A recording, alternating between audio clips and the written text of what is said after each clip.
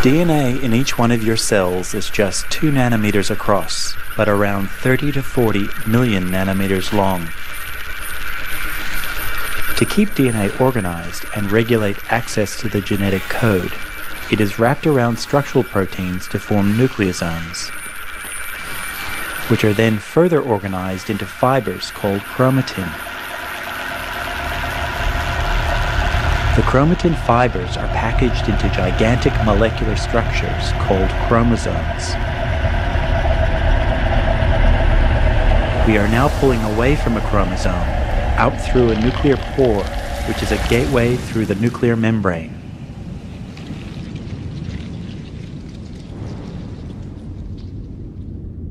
We are zooming back to reveal a cell about to undergo mitosis.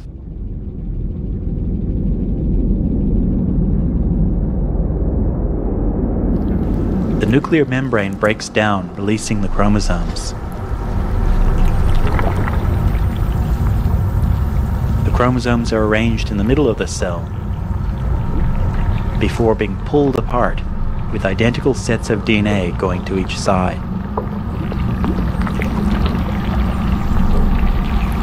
The cell then splits down the middle, creating 2 new daughter cells.